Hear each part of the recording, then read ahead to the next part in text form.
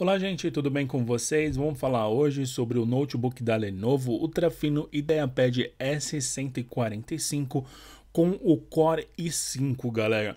É muito importante para quem quer ter mais velocidade, mais performance de processamento, olhar com bastante carinho para o processador. E esse notebook também ele tem uma relação de custo-benefício muito boa. Inclusive, estou deixando o link de referência dele aí na descrição para quem quiser poder dar uma conferida, ver todos os detalhes, ver todas as informações, tá? Ele tá em promoção no momento que estou gravando esse vídeo. Eu também sempre tento fazer uma pesquisa de preço, galera, para tentar achar os preços mais baratinhos do Brasil e eu poder deixar os links de referência para vocês aí na descrição. Então, quem quiser, só acessar, dar uma conferida lá, ver todos os detalhes, ver todas as informações. Se você já tiver esse modelo ou se você adquiriu o seu, lembra depois de voltar aqui no canal e compartilhar com a gente tudo o que você está achando sobre ele, como ele está sendo para você, como você está conseguindo extrair os máximos de benefício, sabe, os pontos positivos, os pontos negativos. Também deixa tudo aí nos comentários, isso vai ser muito legal. Vocês vão ajudar várias outras pessoas que acessam aqui o canal. Mas o bacana desse notebook da Lenovo, o Ultrafino ideapad S145 com Core i5, é o fato dele já vir embarcado com esse processador da Intel.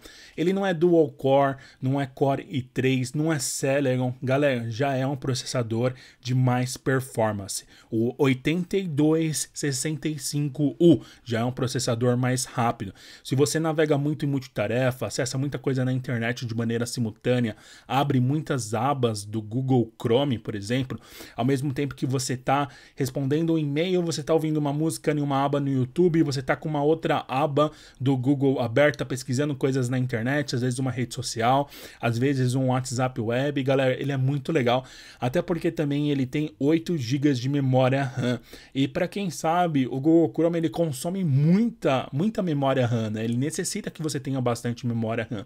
Então, hoje em dia é importante para quem vai estudar, para quem vai trabalhar conectado, acessa muita coisa online, é importante que você olhe também não só o processador que o seu computador vai ter, mas o tanto de memória RAM que ele consegue para poder lidar com as coisas abertas, né? Para ele poder sustentar essas aplicações abertas e principalmente te oferecer uma qualidade também, de você não ter tanto travamento, de você ter muito mais performance para poder trabalhar no multitarefa. Eu acho que isso é uma coisa importantíssima e que vale muito a pena vocês observarem com carinho em qualquer modelo de notebook que vai pegar. É por isso que esse modelo da Lenovo está fazendo tanto sucesso, porque ele consegue trazer esse equilíbrio de bons componentes para quem quer trabalhar dessa forma, né, fazendo várias coisas ao mesmo tempo, mas sem precisar crescer muito em relação ao preço, ficar com um preço extremamente exorbitante aí, parecido com o que são os preços dos computadores gamers, né, que a gente sabe o computador gamer, cara, o teto assim de preço é altíssimo. Esse modelo também, galera, ele vem com 1 TB de armazenamento. Então, para quem gosta de guardar vídeo, quem gosta de guardar foto, ou você que precisa instalar aplicativos que são mais pesados, como um editor de vídeo, por exemplo, um editor de fotografia, um Photoshop, para você que quer instalar uma coisa mais pesada, galera, super tranquilo, você vai ter muito mais espaço, tá? Esse é um tipo de notebook para você fazer edições de fotos simples, para você fazer edição de vídeo simples.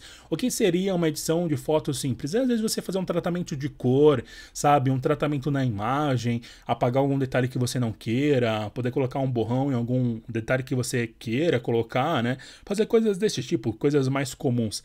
E editor de vídeo também. É você fazer um vídeo com alguns cortes, você poder adicionar um vídeo na frente do outro, você conseguir fazer vídeo colocando o vídeo embaixo em imagens em cima, sabe? Isso que eu costumo dizer que é edição de vídeo simples. É o que a gente acaba vendo na maior parte dos vídeos que hoje existem no YouTube, né? As edições mais simplificadas, isso dá para fazer de uma maneira bem tranquila, porque já é uma máquina mais parruda. Se você quiser trabalhar com coisa 3D, impressão de arte, mais ou menos como é que a Pixar, sabe? Esse tipo de coisa, aí você vai precisar de uma máquina muito mais potente, uma máquina que às vezes custa 4, 5 vezes mais do que esse modelo, sabe, galera? Agora, para quem quer trabalhar no dia a dia, fazer coisas como eu comentei com vocês, navegar na internet, instalar alguns programas, sabe? sabe? Guardar vídeo, guardar foto, guardar música, fazer esse tipo de coisa é simplesmente sensacional.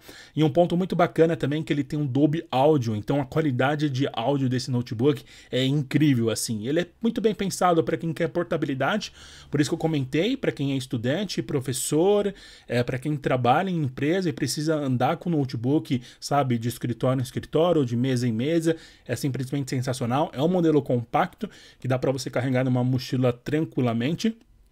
E é um tipo de notebook também que já sai de fábrica com Windows 10, que é o Windows de última geração. É o Windows mais atual que nós temos no momento, né? Então a maior parte dos aplicativos já estão otimizados e preparados para o Windows mais atual. Isso que eu acho que é um ponto super importante e que vale muito a pena você olhar com bastante carinho. Tem Bluetooth, acesso ao Wi-Fi, né, na internet, tem leitor de cartão também, SD, micro SD. Cara, sensacional, é um notebook bem completo. Você vai poder utilizar aí, tem placa de vídeo integrada da Intel também, é um modelo bem completinho, não é à toa que ele vem fazendo tanto sucesso e consegue receber tantos feedbacks positivos, né? Até por isso eu quis trazer esse modelo aqui no canal para que vocês pudessem conhecer um pouquinho mais, entender um pouquinho mais sobre esse notebook da Lenovo. Galera, o link dele tá aí na descrição. Quem quiser é só acessar para poder conferir, ver todos os detalhes, todas as informações. Se você garante o seu, lembra depois de voltar aqui no canal e compartilhar com a gente tudo o que você está achando sobre esse modelo. Deixa aí nos comentários. Muito obrigado e até um próximo vídeo aqui do canal.